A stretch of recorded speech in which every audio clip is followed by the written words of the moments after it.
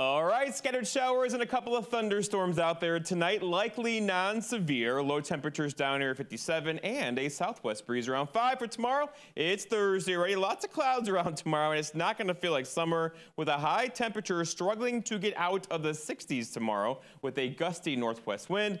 And then it gets better, though. Looking ahead at Friday, 79, Saturday, 80, then firmly in the 80s. Sunday, Monday, Tuesday, that's a 91 next Wednesday. Thanks for logging on.